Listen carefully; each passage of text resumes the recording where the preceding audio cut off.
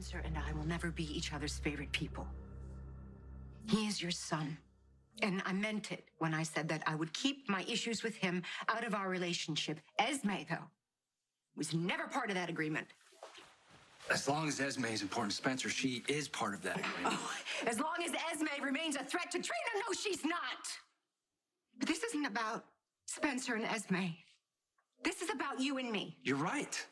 This is about our marriage and our partnership, and I should have consulted you before inviting Esme to stay here. But when you had a problem with Esme, you ran to Sonny instead of consulting me. Consulting you? What was there to consult you about?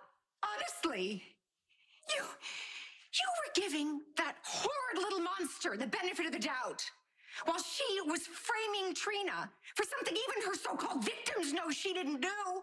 So you're determined to punish me? Not without good reason. And these mysterious plans of yours tonight, did they involve exploring the possibility of divorce? No, of course not. That ship sailed weeks ago. When was this? The day you invited Esme into our home. So you can stand there.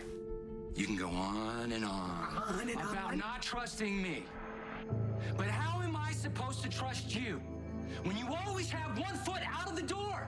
Well, you want me to stop straddling the threshold, Nicholas? Then stop pushing me away. You know, at least give me a heads up. Should I be expecting divorce papers soon? Not yet.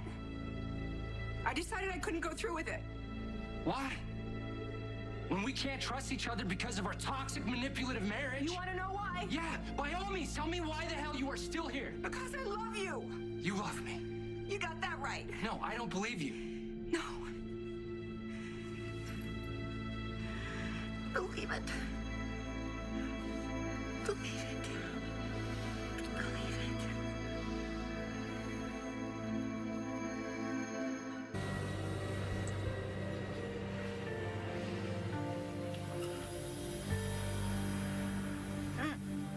No.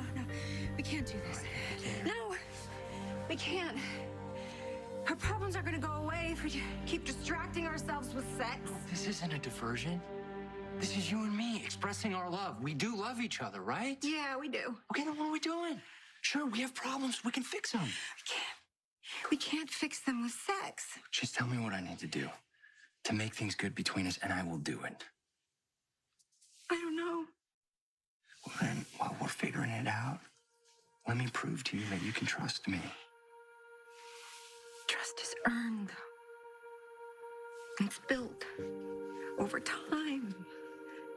And if you think that you can fix everything with one or two grand gestures, Nicholas, I'm sorry. You can't.